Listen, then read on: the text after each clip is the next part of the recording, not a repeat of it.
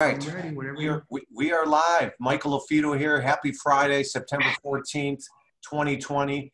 And we are excited for today's guest. We launched this show. For those of you that have seen previous episodes, great. Those of you that haven't, welcome. We launched this way back in April. Megan Berry, who is with Who's Who in Luxury Real Estate, she was our first guest.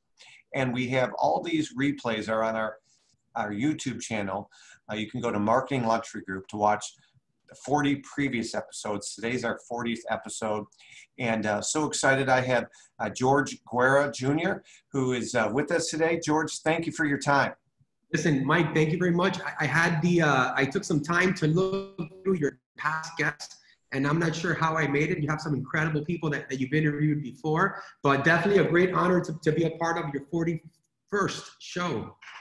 Absolutely. Well, thank you again. I know you're busy, you're in demand, and it's funny because actually yesterday, if you recall, our good friend, well, my good friend, and I know you know him well because I think you were a guest recently, Matt Fagioli out of Atlanta, he tagged you in a post because you were on some TV interview recently. Talk to me about that first off. You know what? Fox News came down and they were looking to find information on why people from the Northeast, New York, were actually moving down to South Florida and Miami. So they called me for an interview, and I got to walk and tour them through one of the listings, which was really cool. And to be quite frank, you know, right now we're having a huge exodus from the Northeast, and people are coming down, you know, first and foremost, you know, from the tax that we become here in the South, you know, no income, no state tax. The weather has been a huge factor, the lifestyle, cost of living. And I think since COVID has hit us, the fact that we've been able to work remote has been an aha moment for a lot of these New Yorkers that said, you know what, you know, if I'm going to work remote, what better than to work out of the beach or work out of the suburbs or somewhere, you know, less cramped. So huge exodus. And Fox noticed it. And they came down and had an awesome little interview with it. Oh, that's great. Good for you. Because you are a practicing agent as well. You know what? We do it all here. Believe it or not, I'm husband and wife. Believe it or not, I work here with my wife. I'm actually the broker of the company, but my hands are in everything, as you can imagine. Yeah. And your current role, you're the 2020 chairman of the Miami Association of Realtors, correct? I am 2020 chairman for the Miami Association of Realtors, largest association in the nation, if you can imagine that. Second in the world, only behind Toronto, correct? You got it. You've done your research. Good man. Yeah, I had Teresa Kenny on, and she brought me up to speed here. So, so that's a great topic, kind of a segue, I guess. The Fox interview you recently had, and so. You know, I'm based in the Chicagoland and the suburbs actually, and we're seeing a healthy luxury market, the healthiest luxury market we've seen in 15 years for residential homes in the suburbs of Chicago. Now, downtown Chicago is really slow. The vertical living, the condo market is really affected based on COVID-19 and, you know, stringent lockdowns and, you know, violence. And the third factor is because many executives and C-level you know, buyers and sellers can work remotely now. So they'd rather work remotely at a beautiful home with a backyard and a pool. Most public pools are closed in Illinois. And so we're seeing a huge uptick in activity in the luxury market. And I'm sure we're seeing a mass exodus to warmer climates like yourself and tax-friendly states. So, you know, you mentioned taxes already. You know, Illinois has got, you know, state income taxes, and our property taxes are terrible. And so tax-friendly states, i.e. Texas, Florida, you're seeing Tennessee, Colorado, Arizona. I'm sure I'm missing a few, but you guys are really benefiting from the unfortunate pandemic, so to speak. But I know New Yorkers are fleeing, and as well as, you know, people from Connecticut and that sort of thing. So talk to me a little bit about that. I'm not going to hit you with data and statistics unless you know, kind of know it at the top of your head. You know what? I think it's too early to really see that data and statistics on what's going on. And what I'm seeing is, you know, I'm seeing those especially with families, especially those in the high-end, luxury market. They're coming down. They want that space in between people. They like the weather, the lifestyle, the safety. And I can honestly go on and on the reasons why. I think right now, especially in the up north, that vertical living in the middle of a pandemic doesn't really work. Doesn't work. And I think we're seeing that exodus, accelerated due to that. Not to mention that us Florida realtors and Miami realtors, we've done a phenomenal job advertising and marketing those benefits, to those states and to the realtor community as well. I think that marketing really played off really well, obviously, after April. Mm-hmm. And you and I met last October at the, I believe it was the 25th annual Miami International Congress event, which I strongly recommend to anybody. Linda Fernandez does a great job, and her staff.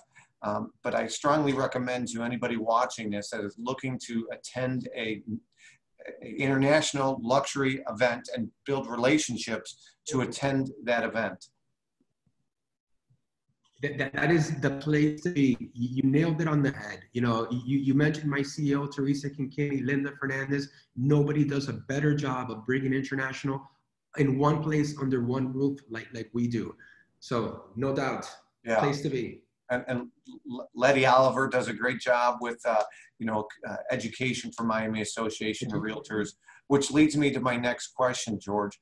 Talk to me, Toronto, you think about Toronto as a melting pot as far as ethnicity and that sort of thing. Miami is a huge international market. So talk to me a little bit about that in general, but also how has COVID-19 affected international buyers, or maybe international people that own properties in Miami? Are they coming to the States, or they can't during this time? So are they looking to sell? Talk to me about that. So 25% of our market is international, and we've been very consistent with them. The last conversation I had with one of my agents was actually a luxury condo, and it was a Mexican family that was looking to purchase. Due to the climate, especially in South America, the political climate, the safety climate, there's been a huge influx after COVID, attempts, phone calls, how can we buy sight unseen? Definitely coming from that luxury market coming over here. Anybody who had any second thoughts, should I go to Miami? Should I go to South Florida? I think their minds have been made up. Not to mention the fact that we have a phenomenal interest rate right now, climate going on throughout the whole entire US. And that as well is accelerating those purchases. There's a lot of foreign buyer programs that are out there that allow them to leverage some of this cheap money that's out there for financing. So I think COVID, financing, the political climate, the lack of health, safety that's going on in these countries, I think it's creating the ultimate catalyst to create another surge in the next couple of months, if not taking place already. And how long do you see, in your opinion, this continuing on? I've talked to a lot of agents, and because of COVID-19, they believe the exodus from vertical living in the larger cities is going to continue beyond 2021. What are your thoughts? So I don't have a crystal ball, but I'm a huge optimist. And when it comes to South Florida, especially, we are a world city. We become a world city. And when you look at the cost of living, when you look at the price per square foot in real estate, we are one of the least expensive world cities out there. So I think it's a huge opportunity to grow. And there's a huge opportunity to grow from that perspective. Very optimistic. I think the best is ahead of us. Here in South Florida, like most metropolitan cities, we've overbuilt in our condos, so we have some big demand, and no doubt the suburbs are now taking the attention away. But most condos are in the middle of the city, location. Once COVID is out of here and that city life comes back, I have no doubt it's going to come back. Mm-hmm. So again, very, very optimistic. Good. I love the optimism. So a couple things. First off, if anybody has a question for myself or George, please, we're streaming this live. And if you are watching the replay after the fact, go ahead and ask your question. You can send me a note. Our contact information is all over the place, or you can just go to luxurylistingspecialist.com. And if you're getting value from this, please don't keep it a secret. Share it, give us a like, that sort of thing. This is always helpful as we continue this on. So originally, George, more information than perhaps you need, but originally we were doing these Monday, Wednesday, Friday when at the height of the pandemic in April and May, and then due to travel and vacation and everything else in the summer, we're just doing them weekly. But moving forward, I think we're just going to keep with the weekly. It's been very well received. And again, you guys can always watch replays of these. Go to YouTube channel and look up Marketing Luxury Group, or go to Facebook. We have a group called Luxury Listing Specialist, and we post those there. All right, one of the things, let me add something real quick. Yes, please. I love these videos. I love the fact that you've taken the initiative to do this. I think after COVID, one of the most powerful things that I've seen from the realtor community is how they're leveraging technology to educate, to connect, to share information. And you and a couple other people that I've seen out there, you guys are the leaders, going out there, finding real content, things that really move the needle, things that really affect our industry. So to me, after this COVID, one of my favorite parts has been, people like you creating this content. So I wanted to give you a quick little shout out. Oh, thank you. And for sure, you got to keep this going. No, thank you so much, George. Actually, there's a sign right below my monitor. I know it's backwards, so you won't be able to read it, but it's literally a headstone, and it says your name on here. It says birth date that you passed, and a number of lives affected with a blank and a question mark. And so I do believe that's one of my callings, is to help raise the bar in the industry, because I know there's this difficult time right now. Some people are dealing with depression or doubting themselves or doubting their career. And so if we can spark some confidence, if we can give agents tools and resources, then they can affect lives, because there are a lot of frustrated sellers out there that hire an agent, they think they trust them, they like them. And unfortunately, there's a lot of average agents out there. And so we're really all about raising the bar for the industry. I love that. I love that. Great job. Thank you. So we had on last week Bill Risser. He did a great job, and he afterwards I said, hey, you got anybody you recommend? And he brought your name up. So that's actually why I reached out to you immediately after. And one of the things he talked about that you guys had a good conversation on was early on, we were encouraged as coaches to reach out to our other real estate agents and our clients, say, hey, just check in on people, see how they're doing. And I believe you used the term from caring to talk to me about that. I don't even want to butcher it. I think this, we got hit by a pandemic, and nobody has ever been hit by one. We had no idea how to operate. Everybody shut down we locked ourselves in our houses, we shut the doors, we closed the blinds. And like all entrepreneurs, we have to figure things out, we have to invent. And I think as realtors, most of us very smartly, we followed our hearts. And the first thing we did is, people are closing down, let's pick up our phones, let's get on Zoom, and let's reach out and see who needs help. What's going on? Do you have food? Do you have even toilet paper? And it was really reaching out, going back to our basics of getting on the phone and just reaching out and seeing how we can add some sort of value. Mm-hmm. And the shock and awe was for a week, 9 days, 10 days. But remember this, the governor, at least in Florida, made us an essential service. Our lobbying team from the local, state, and national perspective lobbied on our behalf. We are essential. We had to quarantine where? At home. Home became essential, therefore our business became essential. So we have a scared audience, we have a scared workforce. As a broker and as a leader, I had to say, what, we need to shift this conversation, and we need to figure out how we're going to operate in the post-COVID environment. What are the steps that we're doing to keep our customers safe? How are we operating open houses in a safe manner? What technology are we using to show properties online? We need to flex those muscles more than ever, because guess what? People are still coming down, and they still need to move. People still need to sell their houses. With interest rates as low as they are, people are walking out there getting the house of their dreams with the interest rate of a lifetime. So us as realtors, we had two options. We can either sink or swim, or we can say, you know what, we are like firemen, we are like police. We are essential. So we're going to go out there and we're going to serve the public. So messaging had to change, and that capability concept came up. And from our marketing material to the messages that we were creating on Instagram to even the gifties that we were putting on social media, mask on, Zoom meetings, we had to show people that, hey, business was moving forward, and this is the way that we're doing it. And here's the proof of success on how we're doing it. And again, anybody who was out there needing real estate services, first went out there and looked out to see who had a good, who do I know with a great reputation? And then what are they doing to move real estate? That was the second question. What are they doing now to move real estate? And as agents, we needed to have a great answer for that.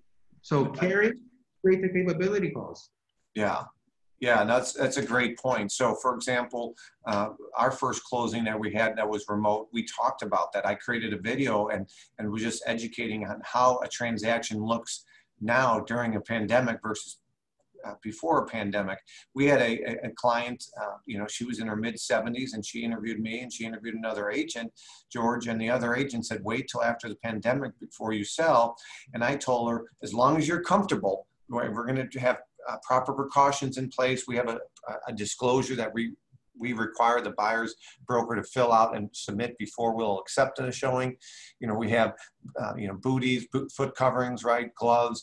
We call them touchless showings, where we either ourselves or we have the sellers turn all the lights on ahead of time, and we tell the buyer's agent, hey, don't open any other doors that you don't need, don't touch any of the switches. So as long as the seller is comfortable with the process, I said to this client, I said, Gene, I said, we are in the prime time to sell right now.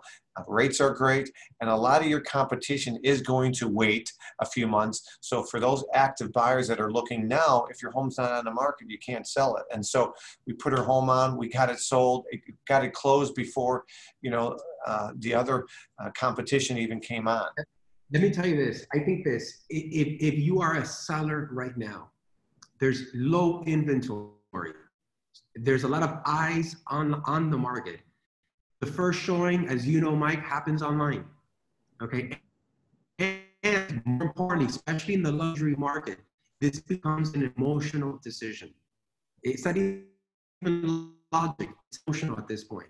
Your personal residence, your practitioner, let me rephrase it. The smartest real estate practitioners, in my opinion, put themselves in an opportunity to create that emotion as much as possible. And I think in this COVID environment, where there's less inventory, you have a greater opportunity of creating that emotion. I think those that are waiting in the sidelines are missing out on a great opportunity. And we know that luxury markets has their days in the market. They don't sell one day to the next. So again, I love to say, like fishing, I like to keep my lure in the water. So when that fish comes by, I have that opportunity to snag it.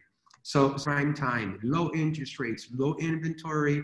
We don't know where this market is heading. Very smart to unload it right now if you thought about it. And if you're a buyer, with holding power, long term, this is the time to get a great interest rate and find that house of your dreams. Now's the time. Yeah, you hit a bunch of good, I call them gold nuggets. You had a bunch of gold nuggets in there, George. You're absolutely right. As a seller, having the fishing line in there, you can't catch the fish unless you're fishing. And so I just had this conversation this week. I have a $2 million listing. It's been on 54 days. We've had one showing. It's in a town called Wheaton, Illinois. And over the last 2 years, the highest sale in Wheaton, Illinois is 1.375. And we're at 2 million. So I told, because he said, should we take the house off? I said, no, let's not take it off, because we know it's going to either sell in the first 60 to 90 days or it could take years. But the good news is the prime selling season in Chicago is typically, March, April to June. Everything's gotten pushed back a little bit, but more now so than ever, there's more C-level executives looking to get out of the city into the suburbs. So you want to keep your home on during this time. Absolutely. Absolutely. Yeah. So talk to me a little bit about your market as far as somebody's got a referral in the Miami area. What markets do you serve, and what's the best way George, somebody can get a hold of you?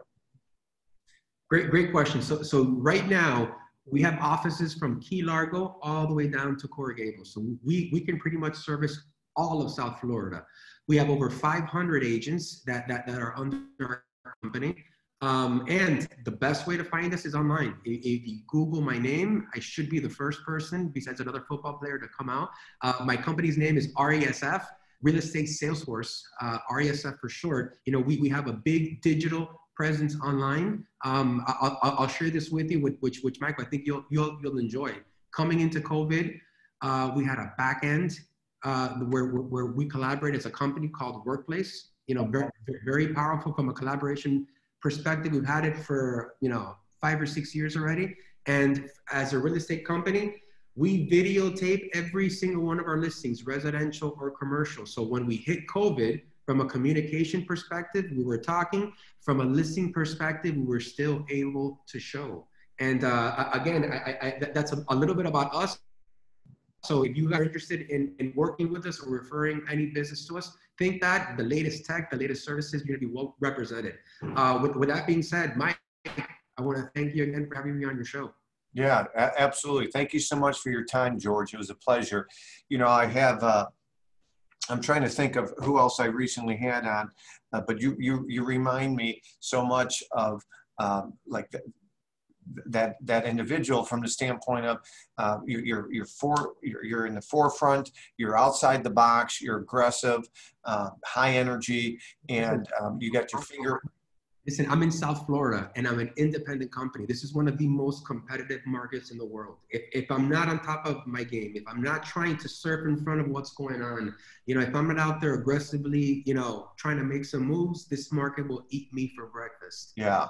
Yeah, no, that's a great point. So again, thank you so much, George. We're going to be posting this, as I said, on our YouTube channel. Check it out, Marketing Luxury Group. If you guys have any questions, let me just double check before on the stream, see if we have any questions. If you have any questions for George or myself after this, in other words, you stumble on this after the fact, shoot me an email, michael@marketingluxurygroup.com, michael@marketingluxurygroup.com, and we'll be sure to answer your questions. But George, thank you so much. You guys have a great Friday. Have a great Labor Day. Keep raising the bar in real estate. And as my good friend from NAREB once says, seek to understand. There's a lot of stuff going on before you prejudge people, a lot of stress, racial tensions right now. Seek to understand. Keep raising the bar in real estate. Have a great Friday and have a great Labor Day. Thanks, George. Thank you, Mike. See you in person soon. Yes, sooner than later, please. Take care.